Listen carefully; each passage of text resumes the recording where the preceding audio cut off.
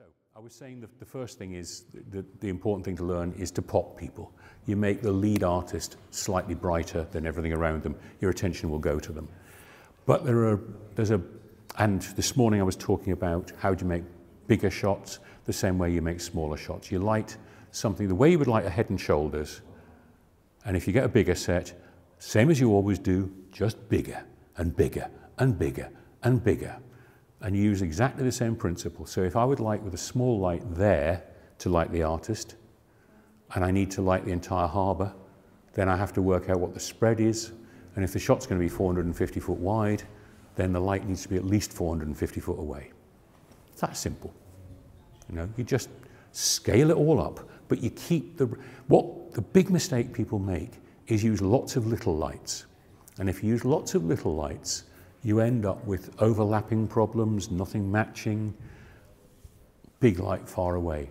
If you're shooting exteriors, use mirrors and reflectors, because big lights have different color temperatures to the sun. The light changes. If you're using mirrors and reflectors, it's the same light all the time.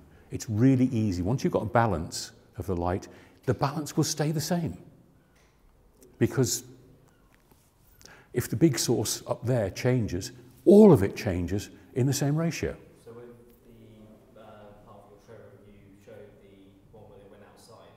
Did you match the colour temperature of daylight with the lights inside? I generally shoot interiors in daylight balance now, rather than tungsten. I sometimes shoot tungsten, but I shoot daylight because these cameras are inherently daylight. The CMOS sensors are 5,000 Kelvin, generally, rule of thumb. Varies slightly, but it's roughly what it is. So to get the optimum out of them, you shoot at 5,000 Kelvin. When I shot Wallander on the first series of Red Ones, the Red Ones had an incredible problem with blue noise. And if you shot in tungsten light with them and electronically corrected it, they got really noisy. And if you put a blue filter on, you lost 2 stops. So if you're shooting low light level by tungsten, you can't do that. And so I persuaded the director that we should basically be shooting the tungsten stuff with a daylight balance so it all looked really warm and cozy and cuddly and nice. And the people, so I gave him an artistic reason for shooting with a really warm look, and he bought it. Whereas in fact the reality was we were shooting with a really warm light because the camera couldn't cope. And it was a way round it. And you know, DP, bullshitting to get himself out of trouble. That's a continuing theme. And what I'll show you in a second is, when it comes to lighting, you'll get people saying, you know, 3-point lighting, key, fill, backlight. You never see that in real life. You never, ever see that in real life. The 6 years I did with Terence Donovan, I managed to slip a backlight in, I think, twice. He hated backlight because you don't see it in real life. If you could motivate it, like if I look at you, you're backlit because it's coming from the window. Fine, there's a reason for it.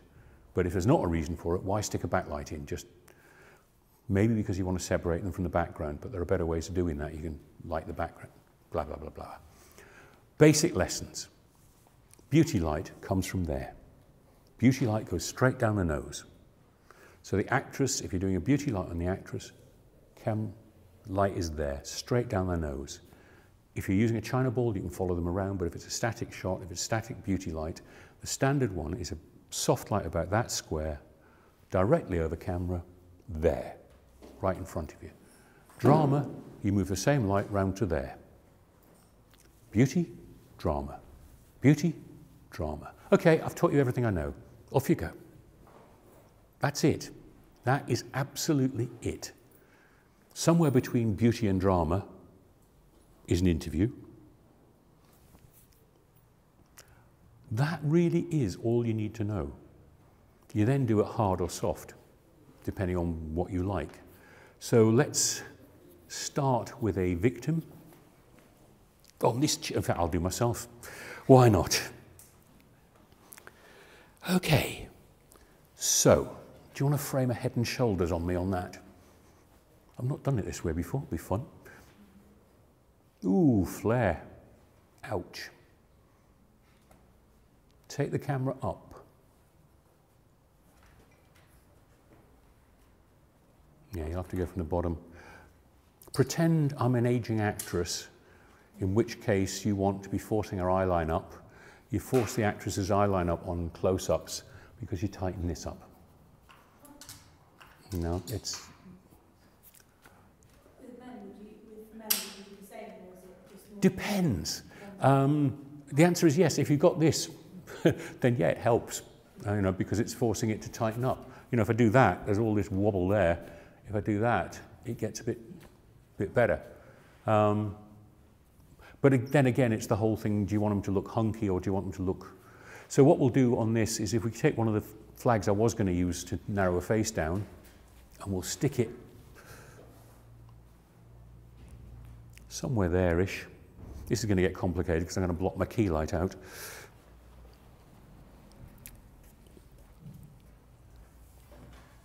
It's just a stop flare on the camera.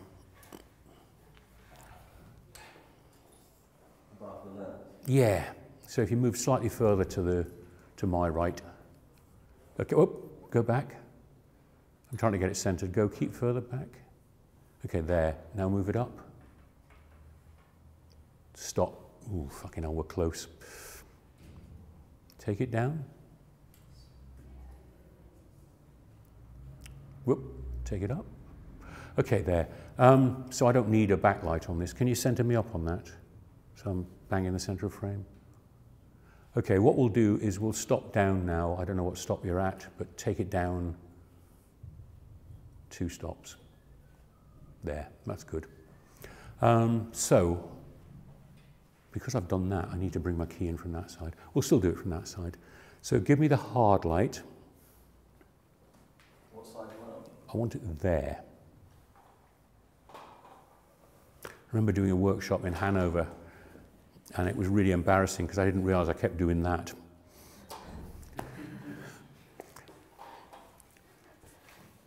Causing much laughter. Yeah, that's about right. Yeah. Okay, stop it down even more. That's helping. Okay, so what you need is you want to get, I can't see now obviously, you want to get a triangular shadow there. So if it needs to go further around that way, which I think it might need to, it's a classic Rembrandt light, is, yeah, try that. Now I'm looking over there. Yeah. So, but I hate it because it's so hard.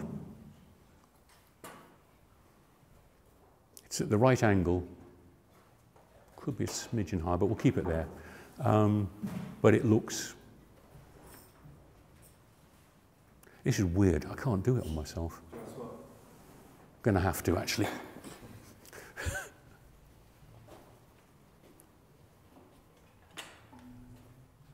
And look straight at camera. Yeah, higher, please. Just keep your head forward, and I'm going to point at your face. What I'm trying to do is butch superhero lighting.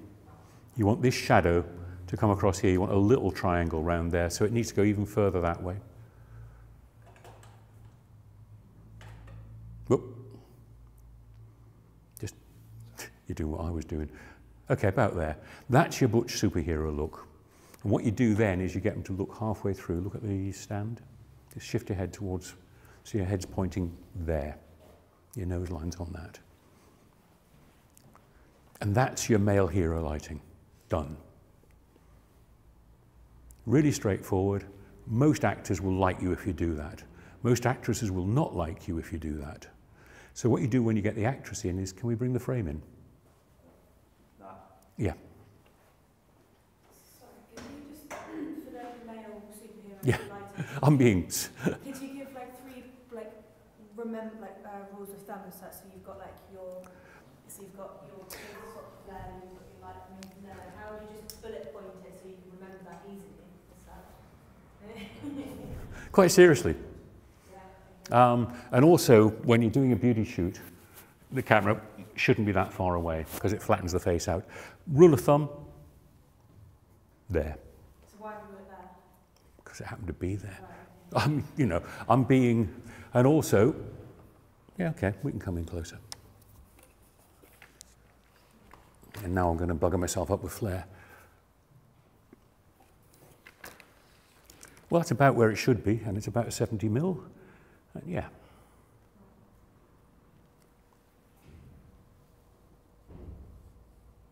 Yeah, a bit looser than that.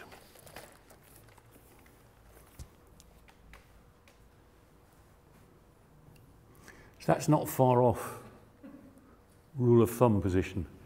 Let's just slide that over in the background so we've got a solid background. It's on that side of it. That's silver on that side. I don't think we'll use that. Yeah. So this wants to come in front of this. Now I would normally use a 4x4 and you'd put it in so it spreads and fills the whole thing.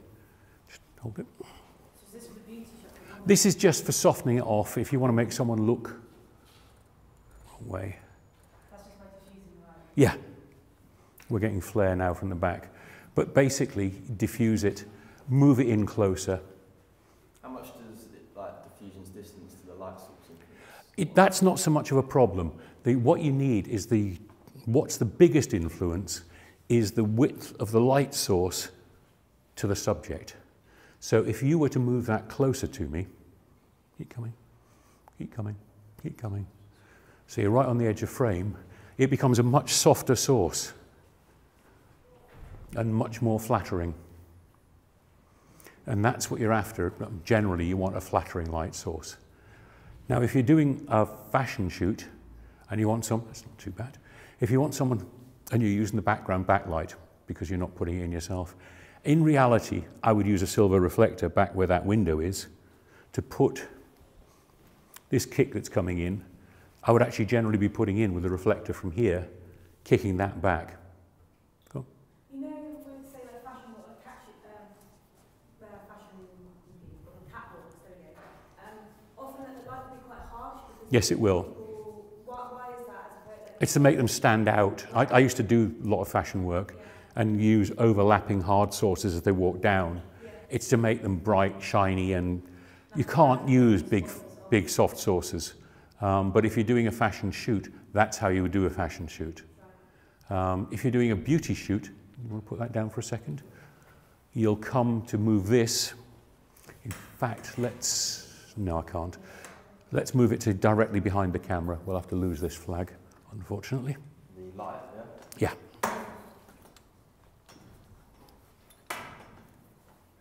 Yeah, I can't focus, by the way, so I have people who do that for me. You'll hear a constant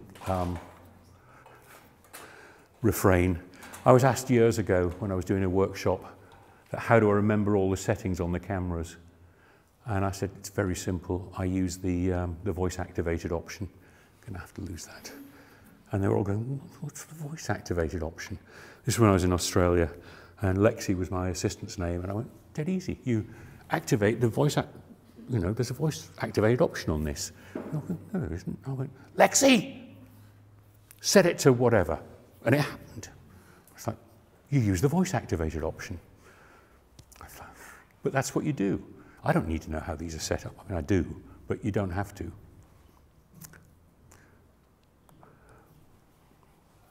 So, a standard beauty one, and this is where you get really pedantic and really... Classic Hollywood lighting is straight down the line. If you look at the 1940s Hollywood stuff, it is like that. But what they'll do then is diffuse the lens to hell. Often it'll be even sharper on the face, won't it? They'll always be looking in. You'll use nets and flags either side. So what you would do, because then actors used to hit their marks. Now, to quote a friend of mine about a very famous short male actor, hit his mark, you're lucky if he's in the same fucking room. You can figure out who that is yourself. Ah! Damn! Yes, it is. So, but what they would do, and I'm going to do an extreme version of this. Where am I going? Fucking hell. There. I'm going to have to... This is a cameraman's lift. This is what electricians call a cameraman's lift, because you have to lift it on the first stage first, because otherwise you have to bring it down to bring it back up. So you always lift a flag or a light on the first section of a stand, because then you can move it up easily. So that's what they would be doing on a face, is dartening off the top. But that's way too hard, and you move it closer to the lamp to make it softer, if I can get it. Concerned about the shadow in the background? No, because I'd be lighting that totally separately. I'm just cheating here and just doing a shorthand. So you do it like that. But you would also, as I say, this would be diffused as hell. You'd have a net on it, or a double fog, or there's all kinds of stuff I particularly like. My favourite is Christian Dior 10 denier black silk stockings. And on the camera, that's what I use on the back of the camera, back of the lens. They look, you know, there's no question that they are great at softening off a face. I'm only going to do this in shorthand. I'm not going to spend the time getting it right. It's just to give you a rough idea. Next thing you'd do with hard ones is you'd bring them in diagonally on either side of the face, softly, forward. So you do that on both sides of the face, and you narrow the face in. Yeah, so does that mean that you've just got the light from the centre? Yeah, yeah. They would be angled in like that. I'm just doing this very quickly to give you the idea.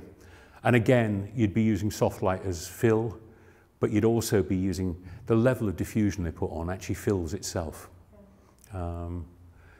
So the next stage is you get into the 20th century, late half of the 20th century, and you do the same lighting, but this comes in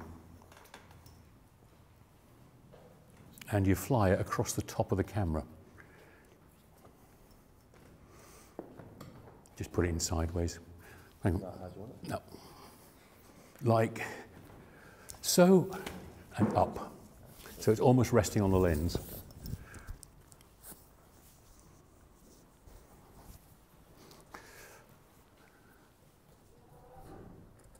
Oh, wrong way.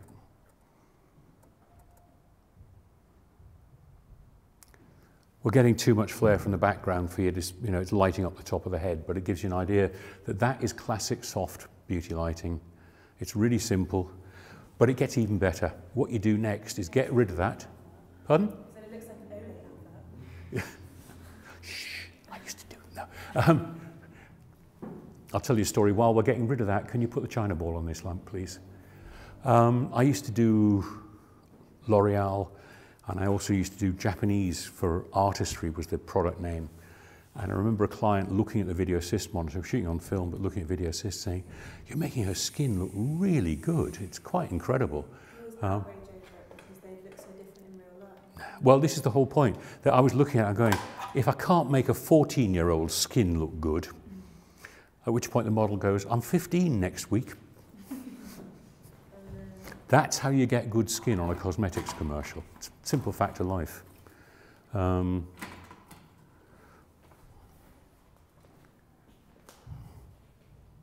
Okay?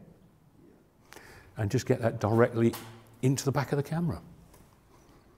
Get it as close as you can to the camera and over the camera.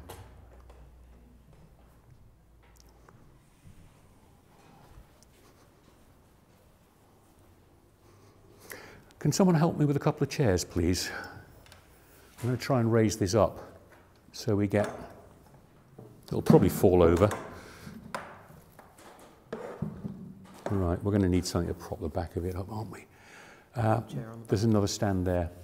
Not the one with the black on, but that one. It's got an LED panel on. Ah, okay. Bollocks. Oh, there's another one there.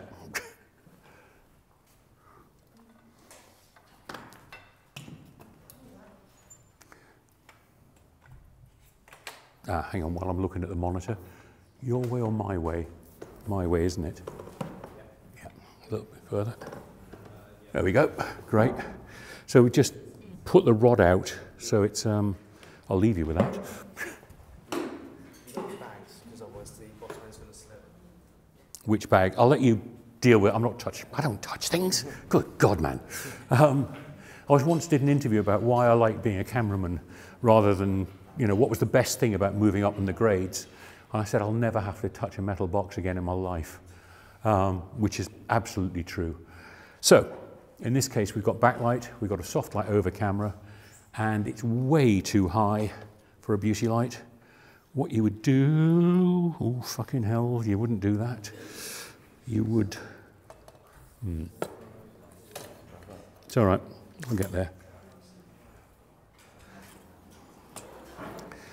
And what you have to do is get really pedantic about it, and you get, oops, handbar, no wonder it wouldn't move. It's all right, I've got hold of it, it won't fall over. And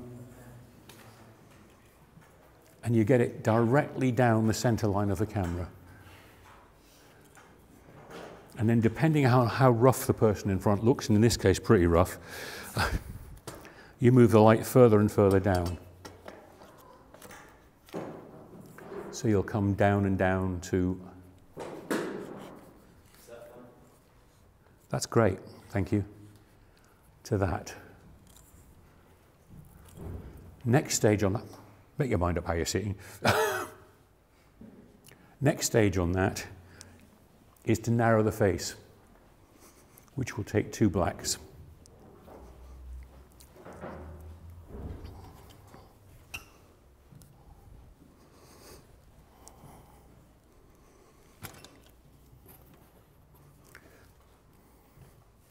You're in a better position than I am. I've picked a very bad position for this. So you get it as close to the side of the face as you can, but still out of shot, obviously. Still too much light coming in from behind.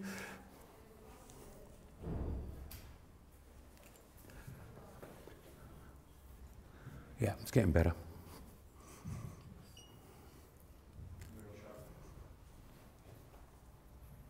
Stand is, but the flag isn't. Okay, that's fine.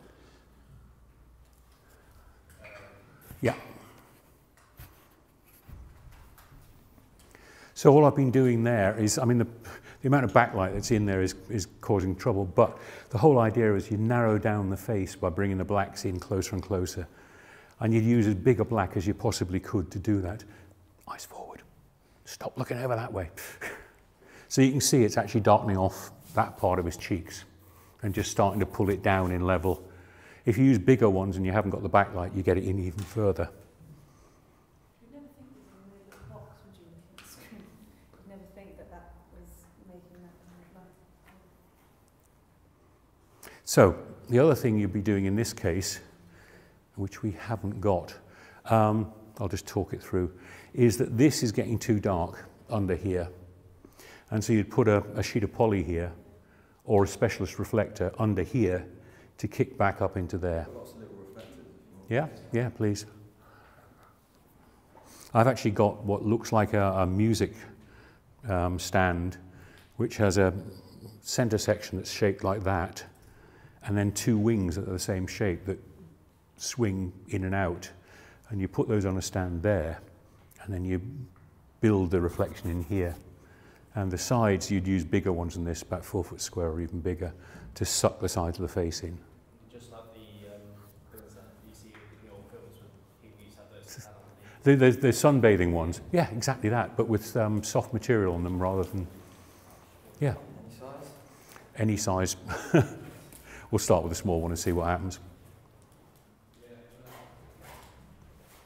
And is this like, is this your preference, or is this like in the books, this is how to make this look this way? Because I mean, some people might want the shadow, I don't know, some people might like that. Oh yeah, I mean, it's not a question of in the books or this is how I shoot. Yeah. But this is how, coming from a fashion background, this is how the majority of people doing fashion shoot. Go on.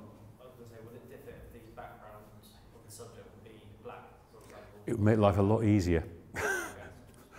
But that's not there. So, hang on, I'll do it. Because I'm not getting enough out of that. There's a bit coming in, but not enough. Got a shiny silver one. Ah, what's that one on there? The one that's on the ground. That goes over. Oh, okay. Well, yeah, it can go over that, or a bigger one.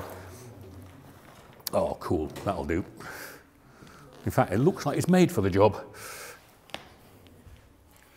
Yeah, way too much. But you can see what...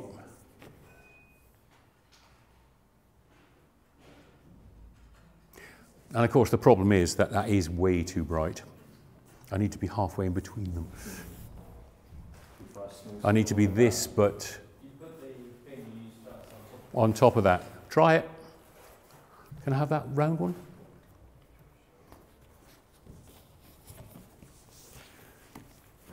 I think that's going to bring just stuff in from the edges more, but we'll have a look. Yeah, that's about. So you can see you just soften that off if you want. It's not hard. You'd normally be struggling with getting a backlight on the hair, but of course we're not on this because it's built in. Any questions so far? If this is obviously quite close up, but if Yeah. you're doing something where someone, you're wanting the whole body, Same as you do, just bigger. just bigger, Yeah. yeah. Go on. How would it differ if they were wearing glasses? For reflection and stuff, or would that be a completely different? Can be a problem. It depends. And what you do is, these are ultra coated and so shouldn't reflect, he said confidently. Get out of there. I'm going to try and, no, wrong angles. Excuse me. I'm just going to try my specs in there and see if they reflect.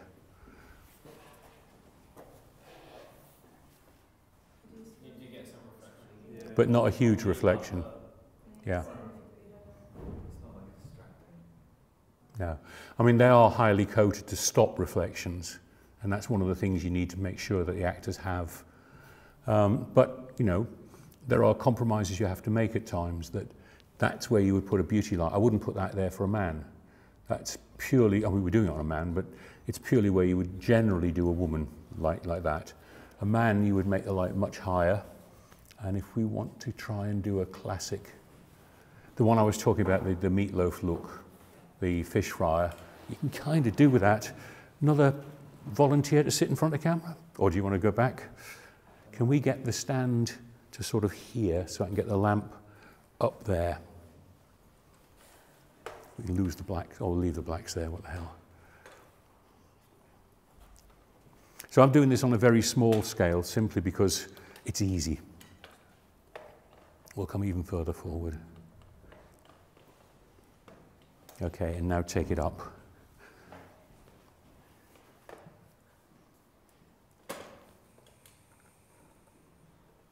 And keep going up. Whoop, hold it there. Just look up towards camera. Okay, that's a smidgen too high. Just bring it down, bring it down. And look at the camera. There's just enough in the eyes. So you're trying to adjust it to an angle where it just gets into the top of the eyes. So if you look up now there, and that's a classic. And is the shadow on that side just say slightly more because it's just slightly to the left? Yeah, it should be bang over the top. That's what you would try and do. That's a classic way that Bailey, for example, does portraits. But it's the way that, well, it's a very 60s fashion photographer look, but that everyone uses. Yeah. Dead simple. You know, all lighting is really simple. Yeah. And again, the blacks are having an effect there as well as the top because it's bringing the sides of his face in even further and makes him look like a moody bastard, you know, which is probably what you want. Same lamp. Let's take the blacks out the side for the moment. Get them out of the way. I brought the panel light in on an arm because I was going to use it as a backlight, but we kind of got one from God for that, so we won't worry. Can we move this now round to here? Just slide this round to the side. And keep going round, keep going round, keep going round.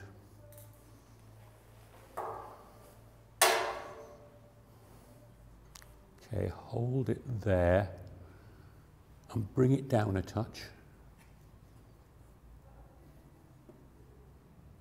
Keep going. There.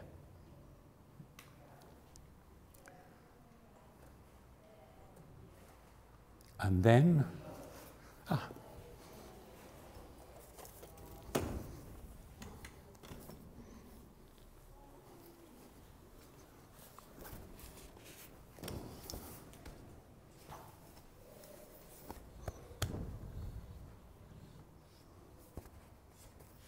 There. One light again, totally different look. But it's the male superhero look again. And that's what I was saying about moving a China ball around. That you use the one lamp and you move its position and it stays, it gives you the look that you're after. And if he would look up very slightly, there you go, the light goes in his eyes. The whole thing is to position it so you get the kick in the eyes. Because if you haven't got a catch light in the eyes, the person looks dead. You need to do it in a way that will get you that ping. So that's why I was saying to move it down a touch. And that was when I was doing Meatloaf, where the camera crew were going, you know, doco camera and hated the way I was lighting. You'll never see his eyes, it's too dark. And I'd watched Meatloaf perform. I'd watched videos of him. I'd seen him live. And I knew that as soon as he started singing, just tip your head back slightly. That's what he did. And so while you were doing setups, his eyes looked too dark. As soon as he started singing, his head tipped back and the light went in his eyes. And it worked fine. So you need to look towards camera and just, okay, we need to, oh, it's actually okay, you've got a catch light in the eyes there. And if you look at anything I've shot, you'll always see a catch light in the eyes. I hate dead eyes.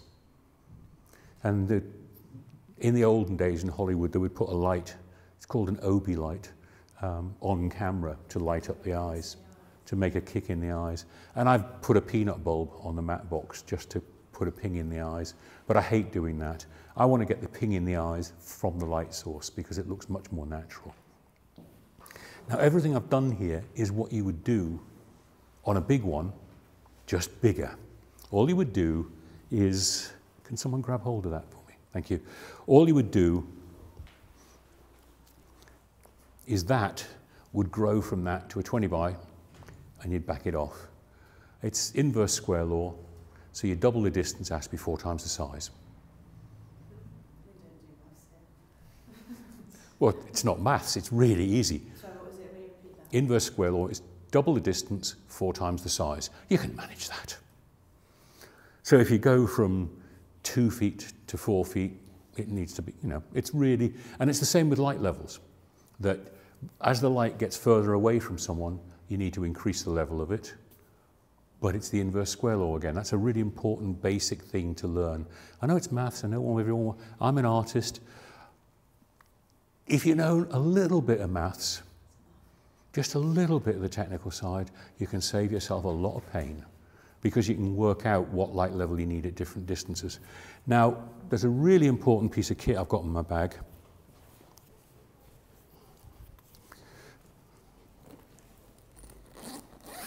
I've actually got 2 important pieces of kit in this bag.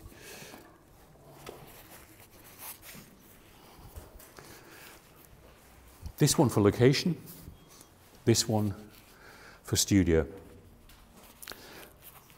I use all kinds of predictive software as I was showing people at lunchtime.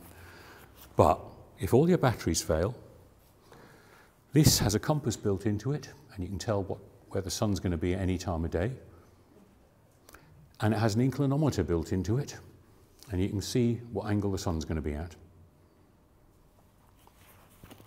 And for car commercials, you want the sun below 10 degrees on the horizon, and you work out what time of day that's going to be and where it needs to be. But on this, it's an exposure meter. And nobody uses them because I can see it on a monitor. Well, the whole thing is that works while you're on low budget stuff. But as soon as you start to get a budget, you're going to have to pre-light stuff. You're not going to have a camera and a monitor to set the lights up with. You're going to have to work it out. So what you want to do is, what lighting ratio do I want? Do I like the balance of that? Are the shadows too dark and that, or am I comfortable with that? So I'm comfortable with that.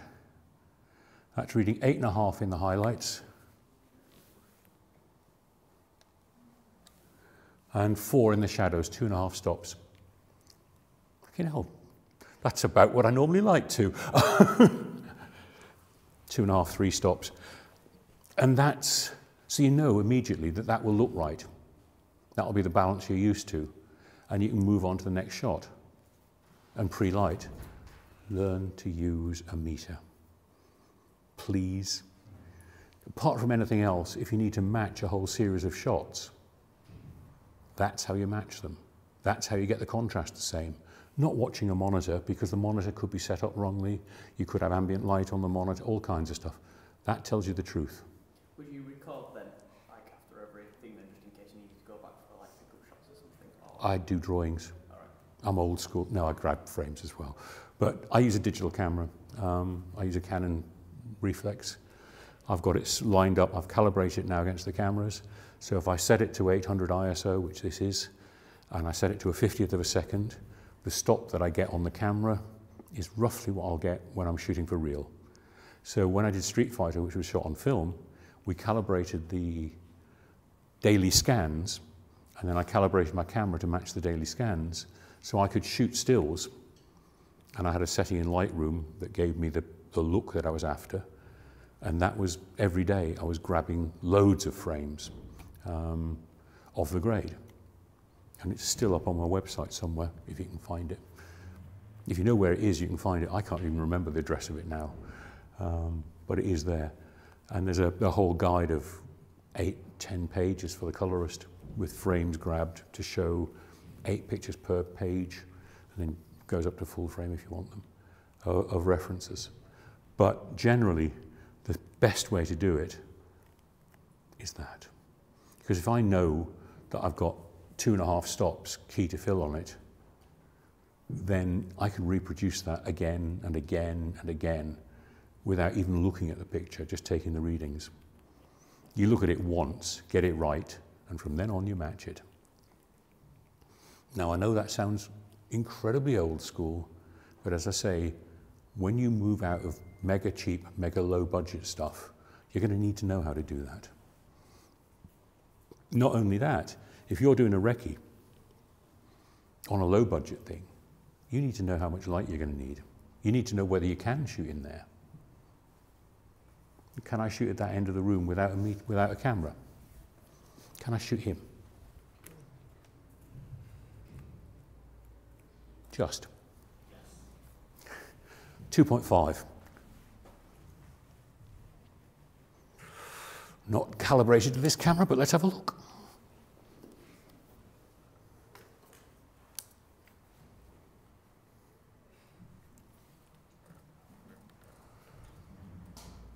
No, 2.8, but it won't go any further than 2.8.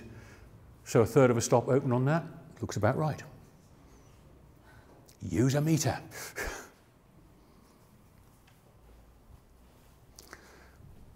That gave me 8, I think, was the key reading.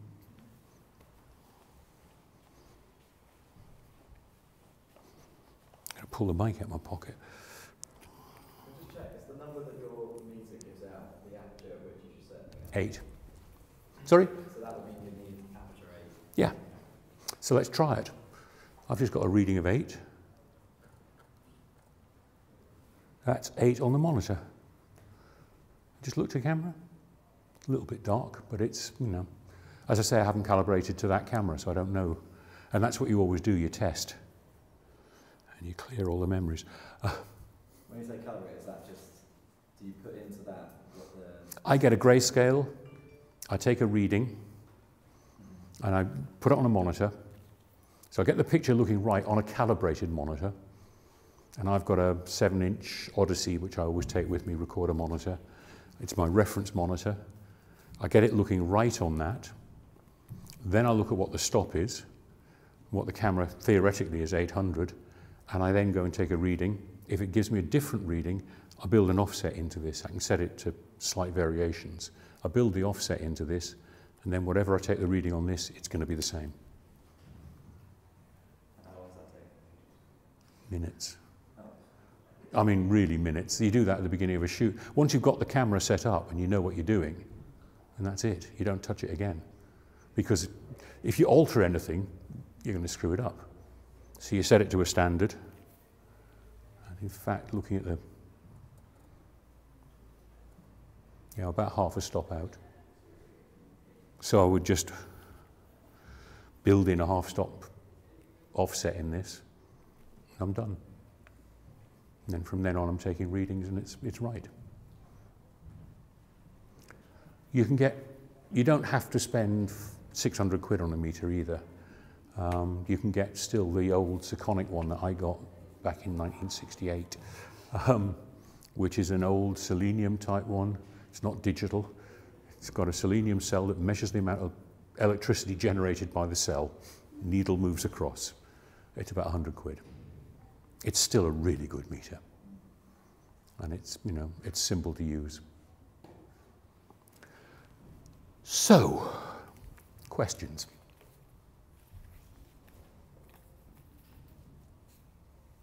No? No questions?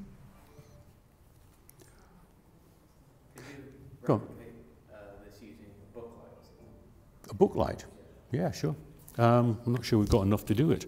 Oh, well, I'm just asking, would it give off the same sort of effect? Different effects. In case you don't know what a book light is, and I use them a lot, great thing on cosmetics with a book light is, and this is just madness, but what I would do is I would use a 20-foot silk like that.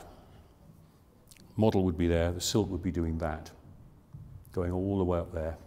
Then in here at an angle like this would be a reflector, bounce reflector, again 20 foot. And back over there would be a big lamp firing into the bounce, which then goes through. So it's softer than soft, it's diffused bounce light. And by bringing it forward like this, it comes right up to camera, in fact. It then wraps around the face. It's side lighting, but it's side lighting that wraps around the face. It's gorgeous. It's absolutely gorgeous. I'll try and reproduce that in a second, actually. Come on. Sorry, there was a, yeah. What would you say the biggest rookie error that you see new photographers or filmmakers making within lighting? Like, say for like on a fashion shoot again, what would you say biggest mistake would be? Too many lights. Too many lights. Too many lights. The man in the sky does it with one. Even though I don't believe in the man in the sky, that's beside the point. You're used to seeing stuff lit with one lamp, sun, hard or soft, depending on if it's overcast or not. It's a really good way to work. Well, the lighting on you now is quite attractive, and it's just soft light bounced in. You know, it's same light on him, same light on. It's quite nice light. It's one light source, just soft light bouncing in through there. Let's try and do a. How do we do a book light? We're going to need an extra reflector. Okay. Have we got another one of these? We don't have any that size, no. You've got them smaller or bigger? Smaller. Bugger. Another one of those would be good. Yeah. Okay, all we do is we cheat it. We move it so that that's the background. Camera comes here. And it's up against the wall, mother. One of my favourite lines from a song from '69.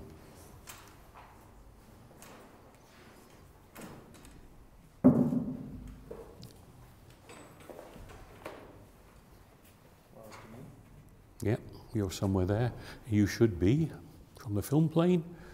Yeah, it's about there. A bit close to the background, but you'll do. Okay, have we got a diffuser for that? No, we don't need a diffuser for that one, we'll use that one. Now this is where it's going to get difficult because I want to run this one sideways if I can. I want to run it like that. But, hang on, you want to be this side? Don't go anywhere. I'm going to cheat and use the sun as well. So, what we want to do is get that there somehow. I'll let you work on that. That one then needs to come at an angle here. And that needs to go into hard mode.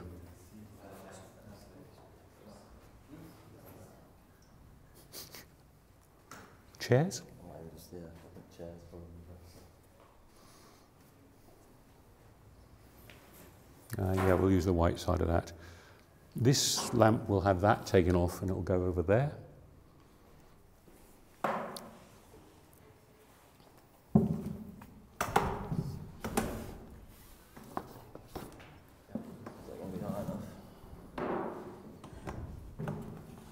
not sure that's going to be high enough.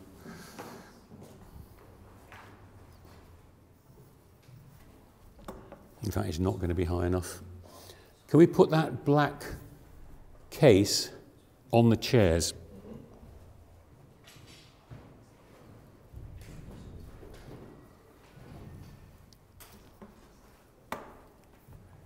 So you want the ball up? Yeah, please. And lift that to there. That'll be perfect. So we just need to put a stand in to hold that in place.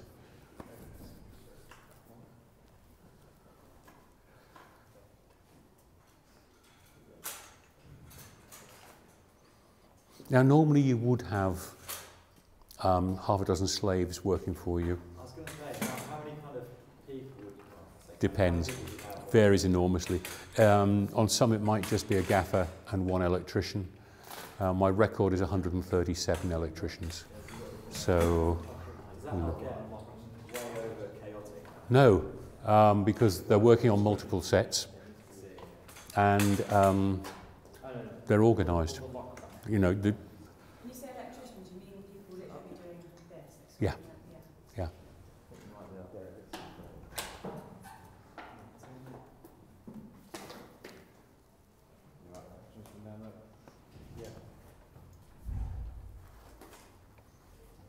Yeah, I mean, the size of crew varies hugely. On something like Wallander, I had a gaffer and two, so 3 people on lighting.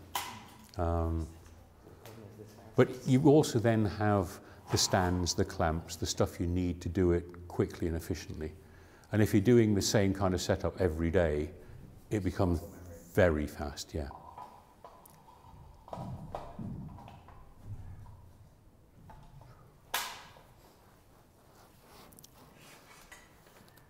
Okay, we okay on that? Cool. That one, whoops, nope.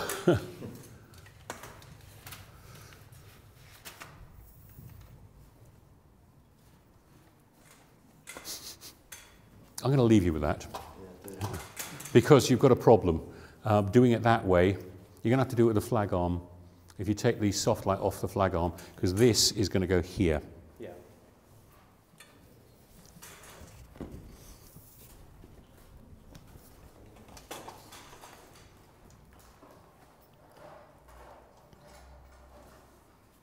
And that reflector is going to go diagonally into the end of this one. And this should be further along there like that. Who asked for a book light?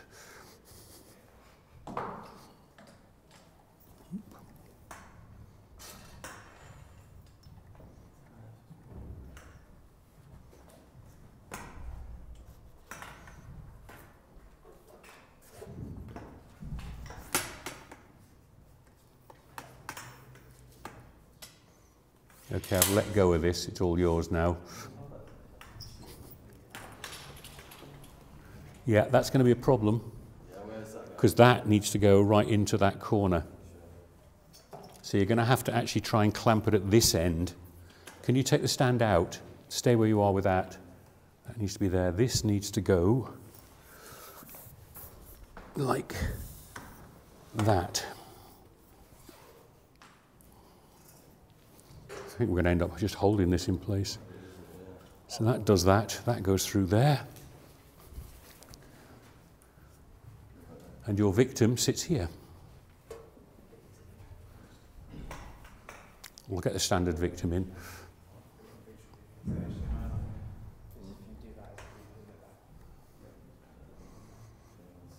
If I hold this, can you take your seat, please?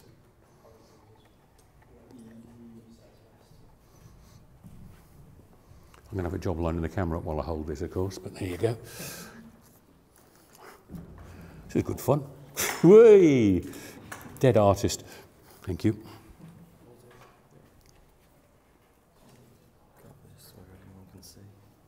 Yeah. Now let me see first. That way I know if I screwed up.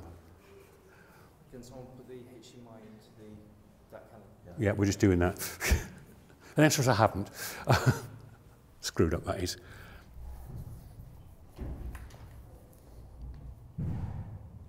Someone's having fun. So can you see it on the monitor? Anyone? No one can see the monitor.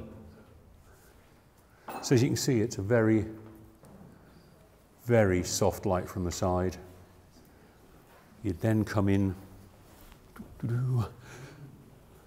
Oh, fuck. Jesus Christ, Boyle. Why don't you watch where you're going? Fuck. Always put a half tennis ball or a tennis ball on the end of a stand, because otherwise people will walk into it and put their eyes out.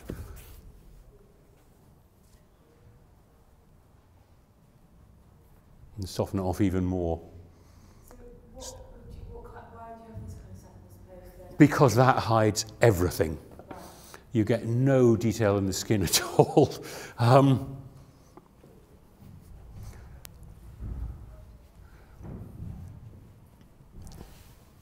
When you're getting some poor detail in there. So they do some American reality shows, you know, and then they all kind of look airbrushed. You do that in post.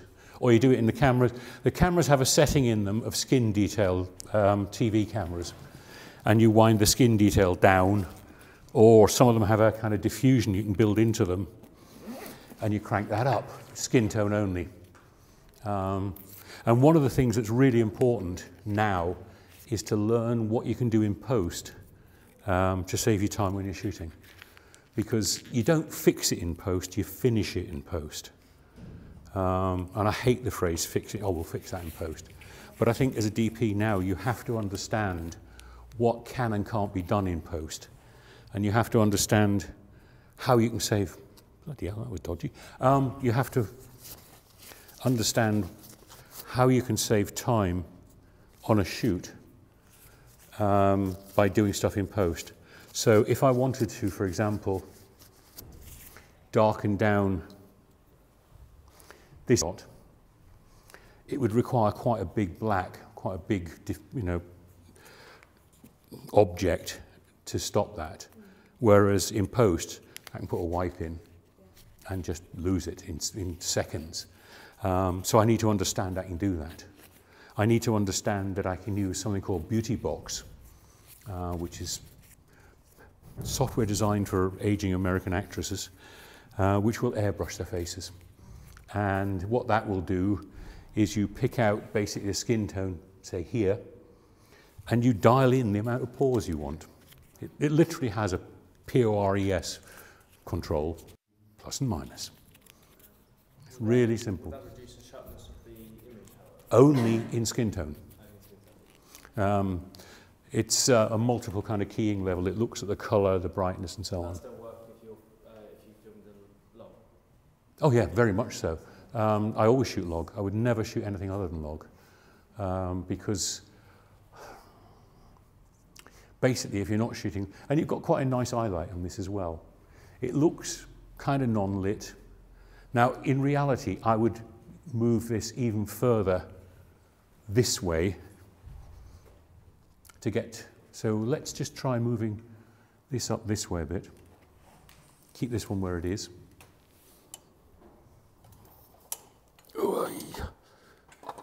Because if the bounce comes from further this way, it should then round more, maybe.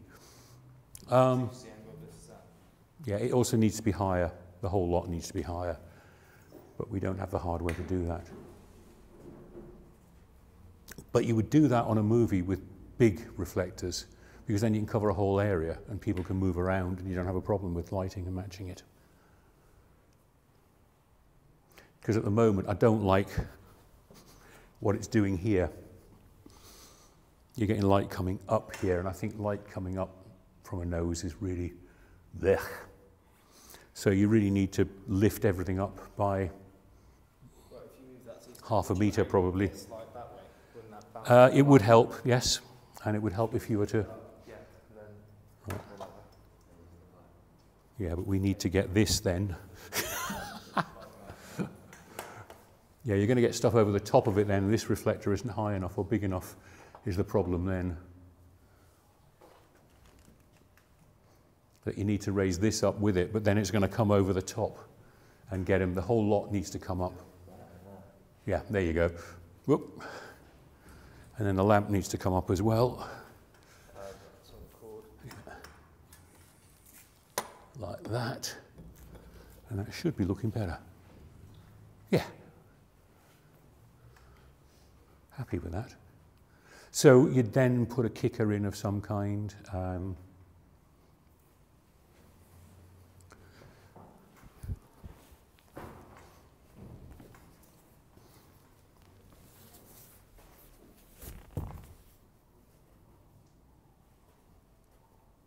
There. Just lifting out that cheek from behind. I can't see what I'm doing, but I can see. Is that working? Mm-hmm. Yeah. So that's, you know, the approach you'd take. You can rest now, guys. Do you need a drink of water or something? No, but I'd love another coffee. Thanks. I'm not shaking. I'm not, you know, not wound up enough.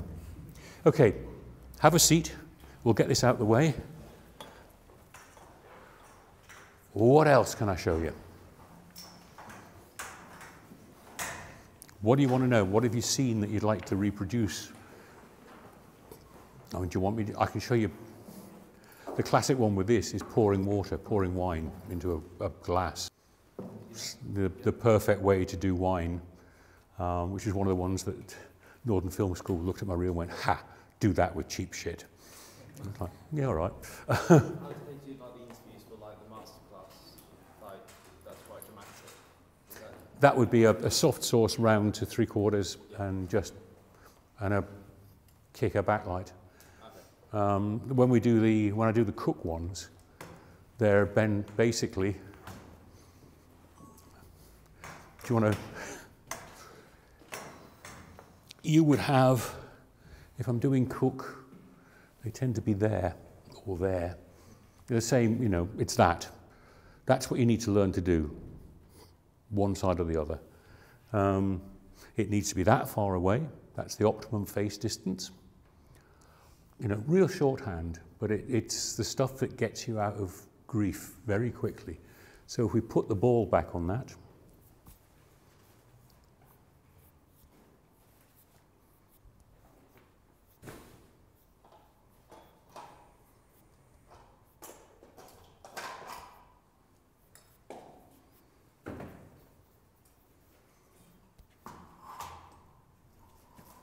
and if we can change that lens for, have we got something around a 50?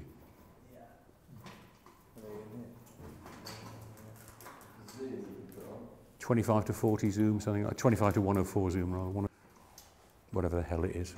I can never remember. Yeah.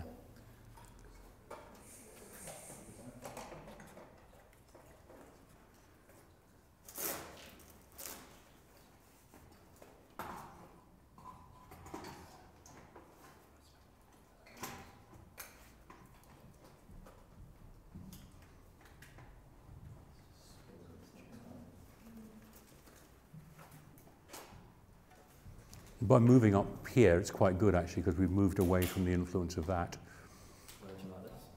Hang on.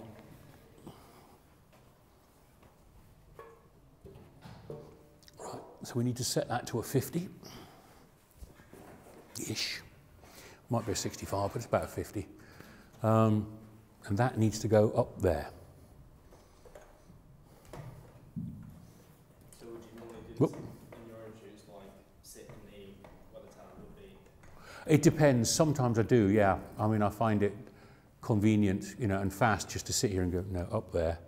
Because it depends if you're doing an interview where someone's going to come in later. You want to be, actually, all right, interview. This is a key interview. Even further around there, please. Interviewer is going to be there, that side of camera. So I'm going to be looking like that. That's about right, I think. Well, what does it look like? Tell me. So, on this side, which is why you'd have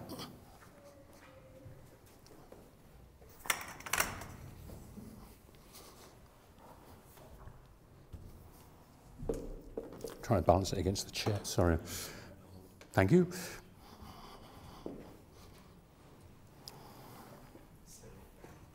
Silver side round. Is there a silver side on that? So it kicks back as a backlight more. Because I don't want to get so much fill on this, I just want to get a rim light on it. use the other one, yeah. You're going to mess the camera up, never mind.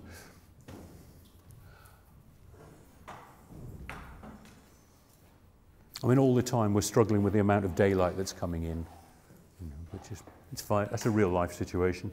And the silver side of that, please.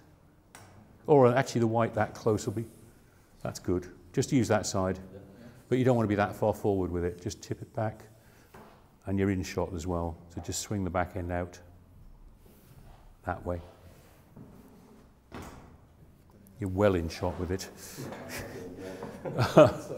You need to kind of do it more like that.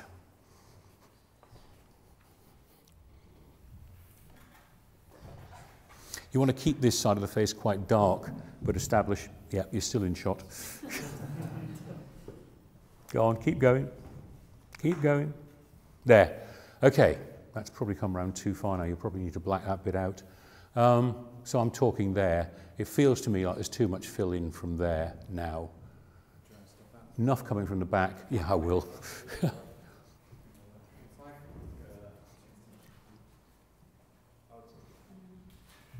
Oh no, that's not bad actually. So,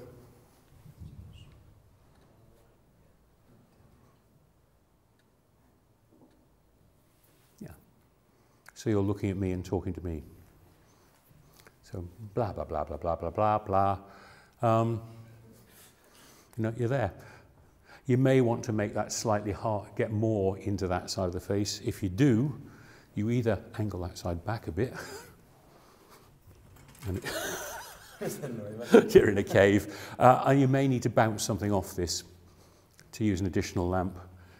But I try to do it as fast as I can with one lamp. Well, I quite like that actually. And talk to me. Yeah, there you go. Terrific interview light. If you wanted to go for like a different, so you know, like when you see there's like plain documentaries where everyone's died and they always look really sad because of their family members dead.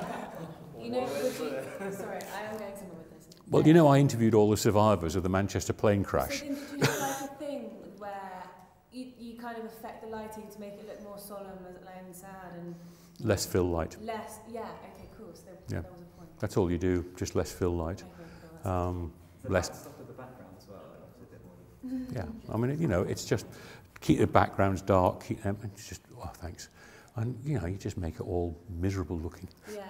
So then you do the opposite if there was something really positive. That You make it happy and bright and shiny. So what you would do then is bring this one round to here.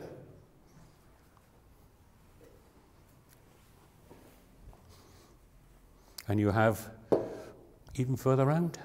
Just slide it right towards camera. Just bring that into camera. There you go. Happy, shiny people. Everywhere. And just look up here. A bit further around that way. There you go.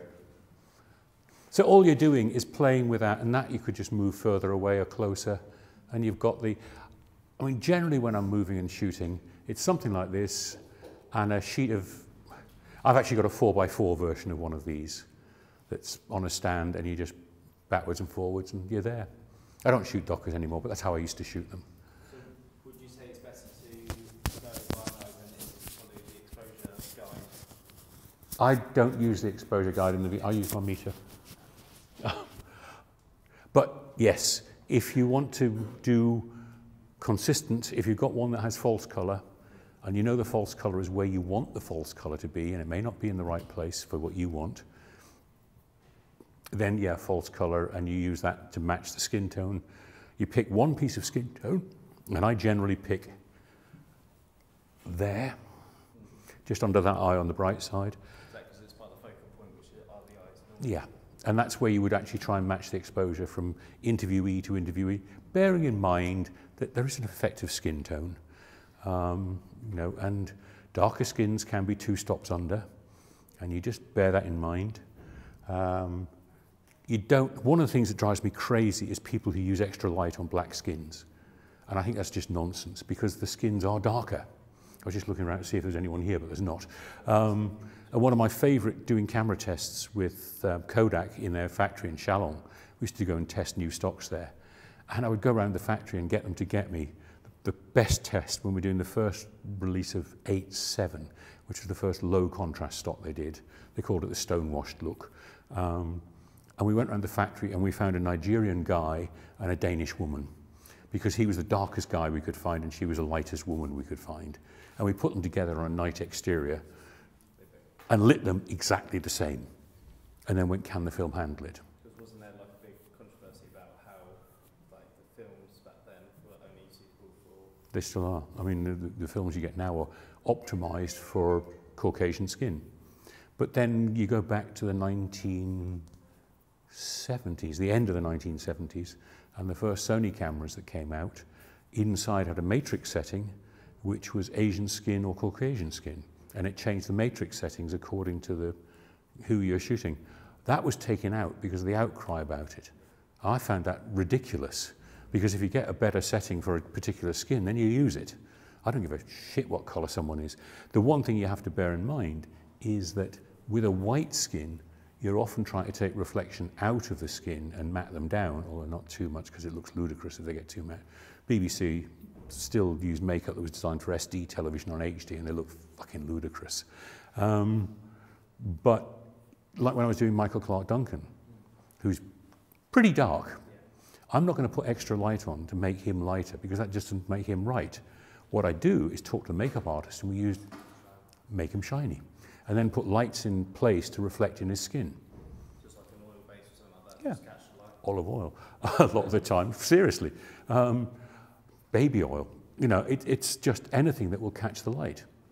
But he's still, when he hasn't got those highlights, the skin is black, which is what it should be. Because you need that to define the talent when shooting in the shadows, for example, like Exactly. that, at night. Yeah.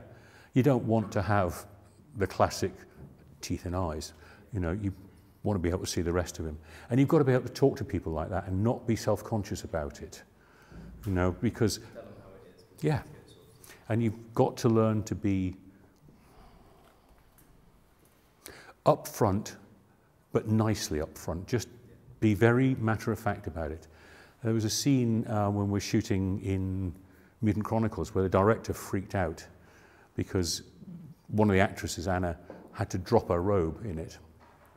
It's shot from behind. You're only seeing from here up. But obviously, she was exposed. So, how do I do this, Geoff? How do I do it? You just, Anna, drop it. And in the end, he couldn't shoot it because he couldn't take it as a matter-of-fact thing, and I shot it for him. I directed that scene. And he... What do you mean by like you can take, is that like... Well, he didn't know how to talk to her. He was really conscious about, he's talking to a woman about taking her clothes off and was really uncomfortable about it. And if you're uncomfortable about it, it makes everyone uncomfortable.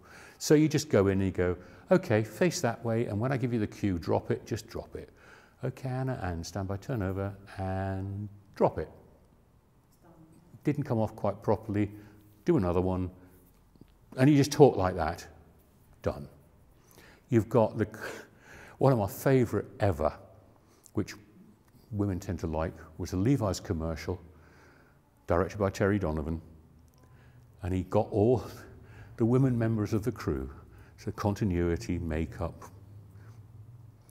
In fact, makeup was generally a guy on those, but it was a woman on that. And it was the whole thing of, okay, we need to pad out his jeans. You all talk about, what's he look like? Is that the right shape? Is he hung enough? It was just like, oh my God. You know, because that's how he treated female models with clothes. Do they fit? Do they work in the right place? And so he did exactly the same with blokes. And it was wonderful to see because you had people going, I can't do that. Why not? It's exactly, you just, and as a cameraman, you have to be, camera person, you have to be totally switched off to that. You cannot see what you're shooting. And it's quite weird that people have said to me about the Robert Palmer ones, you know, oh, most amazing, you know, working with all those models.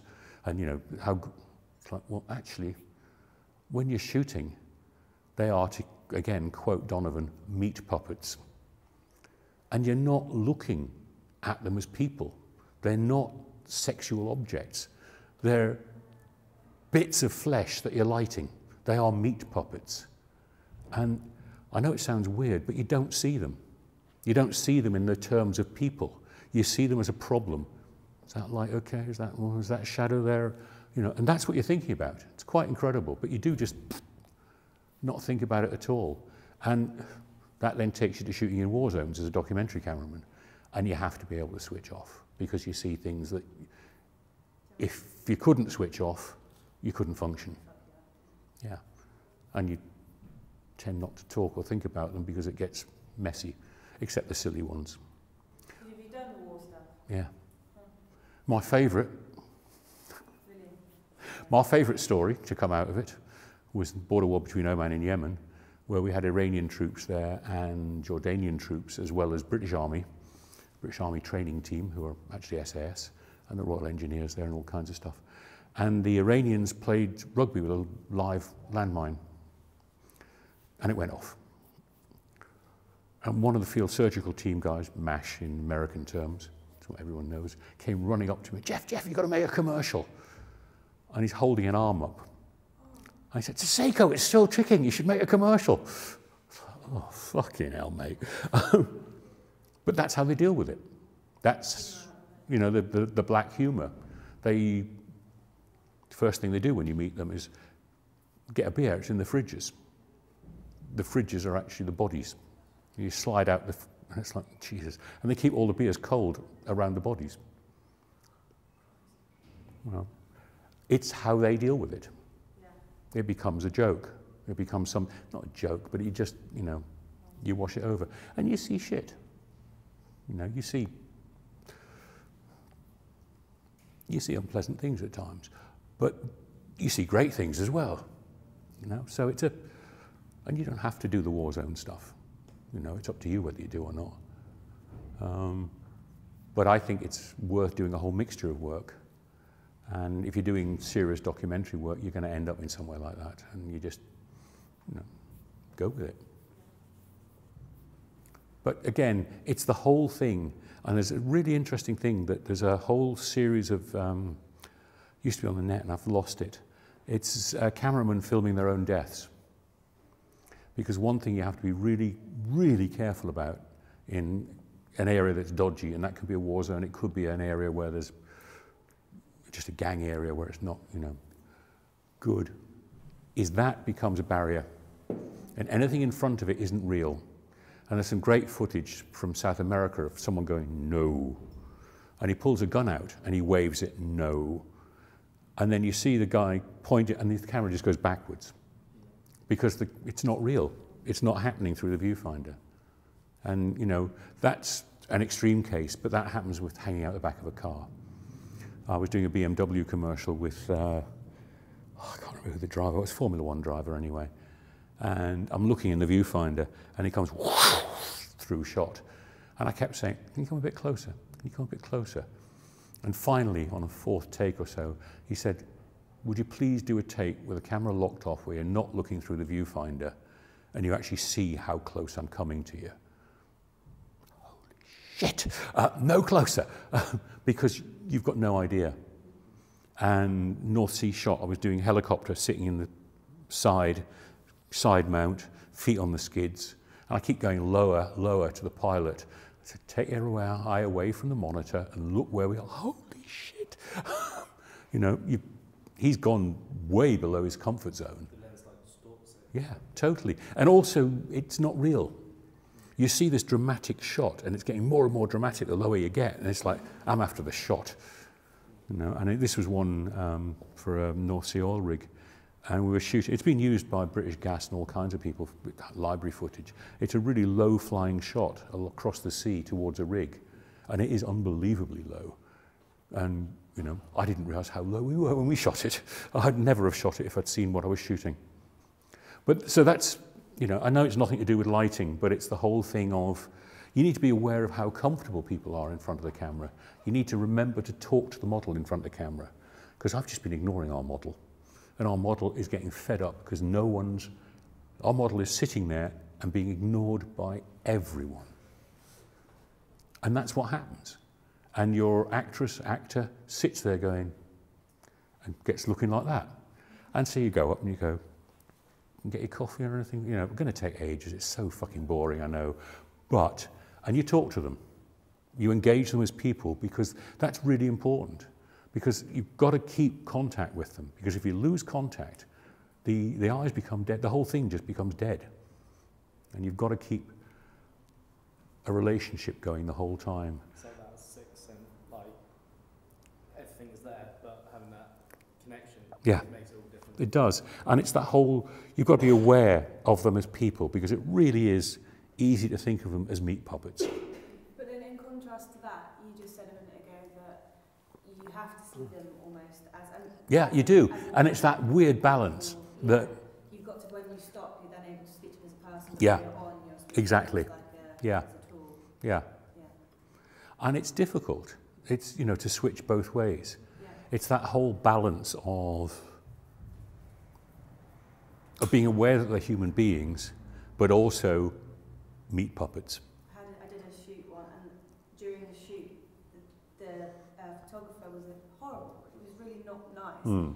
Whilst we're, you know, he'd be like telling me exactly, but in a really horrible way, and just getting it to move forward. And then as soon as you stopped, you'd be like, oh, this is great. This is, you know, reboost your morale again, and then smash you down again. Yeah. And bring it back up. And before you know, it's I hate that. It was an effective way of working, but when I saw it, it was like I could see how he was going with it, because you'd break down and then... It's a very 60s kind of approach, and I think it's just awful. People have seen Bailey and think they should be Bailey, and, you know, Bailey's a twat. Sorry. He doesn't like me either, so it's fine, even though we shot together for 2 years. And, you know, he disconnects himself from everything. We were shooting doing a McDonald's commercial, and he shot the whole thing on a 300mm lens. We actually had to have 2 studios at Pinewood to get him far enough away. So everything's being relayed through an assistant director. He's not talking to the people who are in shot. He got really annoyed with me because he expected me to be by camera to talk to him. And I was using video assist down near the artists, so I could see what was happening on the shot he was doing, and I could see what was happening to them in real life, and I could talk to my gaffer close in. And the models were, or the actors were aware that I was looking at them and trying to make them look good, whereas he's half a mile away, you know, and it's just, you need a human contact. Because, and I mean, watching Terry Donovan work was quite interesting, because he could be very hard, and he could be very suggestive in his comments to the models, but it was always very quietly done and whispered to them. It wasn't done to embarrass them in front of everyone else. It was just talk to them very quietly, and, you know, like this, think of your boyfriend doing this or whatever.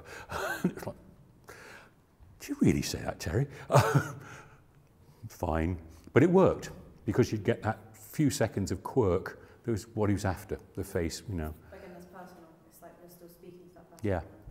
I mean, on that one with the Sega, with Steve O'Donnell, the how'd he do that shot was over 100 takes. Wow. And it was fascinating to, and I was like, what the hell is Steve the actor, Steve the director, what the hell are they doing? And what Steve the director was doing was a little bit greasier, a little bit more Mexican, make an aggressive, you know, gang in California. Nah, too far. Make it a bit, and you could see the performance just gradually shifting in the direction that got the result he wanted. But it was talk, talk, talk, talk, and never lose the connection with the model or the actor or the, you know, and just, but it's difficult because you're under pressure and you just, you know, deal with the technical side. Because I can't fucking cope with this, the sun's going down, you know, and you've got to move. And you have to learn to move quickly, but also talk to people. And I think that's really, really quite hard, because you do focus on your problems and not on other people's, which ultimately is what you have to do, but there are ways to do it and ways not to do it. You need to make people in front of the camera feel like you give a shit, even if you don't. Because most of the time you don't. Most of the time you just want to get on with it and get out of there. You know, sorry, but it's true. No, I'm an artist, I care, it's a great concern. Yeah, right. I'm doing it for the paycheck. Sometimes you're not. Sometimes you're doing it to try and create a nice story. That's why I do low-budget European stuff now, because I don't do it for the paycheck anymore. I do it because I enjoy it. And it might be that I'm doing it because there's a technical thing I want to try out, and I'll only get away with it on a low-budget film. It's one of the reasons I did music videos for a long time after they weren't really very profitable to do, either in terms of career or money, because you can do stuff on a music video which, if it goes wrong, you just go, oh no, that's a stylistic choice, that was deliberate. And everyone goes, oh great, because they'll believe the bullshit. Music videos are a great way to experiment and play with stuff. And I'll just give you a story about that.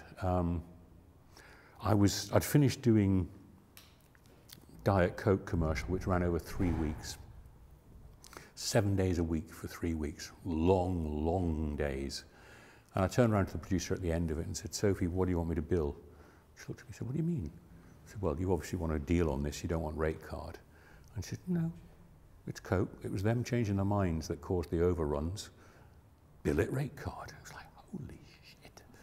And the rate card, between rate card and what I was going to bill them, was enough to pay for a 3-week holiday in the Caribbean over Christmas. I was on the phone immediately booking a 3-week holiday in the Caribbean over Christmas. Day before we were due to go away, my agent calls me and says, we've got a music video. Oh, Sue, I'm going on holiday. Day after tomorrow, actually, not tomorrow. I don't want to do that. What is it anyway? It's in the pump house. Oh, fuck, I'm not going to the pump house again. It's a shithole. It's a motion control one. It's very you, Geoff. I don't want to do it. It's cash. You're going on holiday. It's your spending money for your holiday. How much is it? It's £1,000 till midnight. In cash. Yeah. Okay. What's the deal after midnight? 250 an hour. Okay. We get to midnight, the band's turned up late, they fucked around as they always do, they've been a pain in the arse. We've done one shot. Motion control, the whole song in one shot, but you know, very complicated move. Producer comes up to me and said, what do we do now? I said, well, you know the deal. Have you got another 250? I've actually not got any more money. I'm fine. Got my phone out to phone a cab. And he goes, what? I said, well, you know what the deal is. That's what we agreed. He said, but how do I finish it? I said, well, that set's lit and that set's lit. If the crew will stay, the camera crew, you can shoot on those 2 sets and finish it. But I'm gone, unless you've got the extra money. I said, well, I haven't. Right, fine. I can have a cab to go from... He's looking at me like, cab turns up. And, you know, we had a deal. Deal's a deal. And I go. Hang on, I come back from my holiday and they've been phoning, trying to book me 3 times a week because anyone who treats them like that must be really good. You know. What point were you in your career then to be able to get 250 quid an hour, for someone to be like, I'll pay you 250 quid an hour, I'll pass this, and like, how advanced were you? I was at the stage where you can get £1,000 buyout for a day and £250 an hour after midnight. Sorry, I was. Done a lot. Yeah. I was what age? I was 45. Right. I'd been shooting commercials for high-end commercials for 10 years at that point. Yeah. And So that's not something that just comes about quickly, I think. no, some people it is. Some people are really, you know. I've done it slowly. I've always argued that I have. You know, yeah, I didn't shoot. I get people talking to me who are 27 and who are heartbroken. It's, oh, I'm going to give up. I haven't shot a film yet. It's like, fucking hell. And I'm kind of, I didn't shoot a film till I was 55. And at 27, well, all right, 25, I was still into sex and drugs and rock and roll, and to hell with, you know, doing things seriously. I was having fun. You know, have a life. And, you know, there's that whole thing, oh, I've got to do it now, I've got to do it now. No, you haven't, you know. Quit our jobs, I think. Well, I grew up in that generation, you know, it's kind of, it was compulsory. Art school in the late 60s, come on. When it comes comes to like working with companies and people, Mm. a lot of the times like you put forward like an agreement, like would you ever, do you sign agreements? Yes. And What happened during, sorry, I'll jump ahead. When I was doing music videos and most commercials, it was word of mouth, it was totally verbal agreements, because they're short jobs, and there are accepted norms. It's now moved much more into contracts on commercials, where your agent will get a contract signed. I didn't do that for most of the jobs. But I was working with the same directors for years at a time. And that's the important thing, to build a relationship with directors and producers, because they're the people who, the producers are the people who hire you, the directors are the people who want the directors to hire you. So you need to have a working relationship with the producers and directors. As far as contracts go on movies, it's really, really important. And it's really important to have an agent who either is a lawyer or who has, which most, well, all Hollywood agents are lawyers, or in the English situation, you have an agent who has a lawyer that goes over your contracts, because you'll find a situation, not that this ever happened to me, where you've done a deal, there's a contract, but it's not signed yet, and you're going over the details and going over the details and going over the details, change the contract, and the day before you start shooting, where I'd said, I'm walking away. If this contract's not signed, I am walking away. And they've got the front pages have exactly what you'd agreed to, what you wanted. But 5 pages in, my agent missed the fact that I'd signed away all my overtime. I was getting paid a fixed fee for the film now. And that cost me thousands. yeah. I mean thousands, because it went, into major, and I fired that agent. But, so you need hot agents. You need an agent once your career's gone on, because they get deals that you would never dream of asking for, both in terms of money and ancillary bits.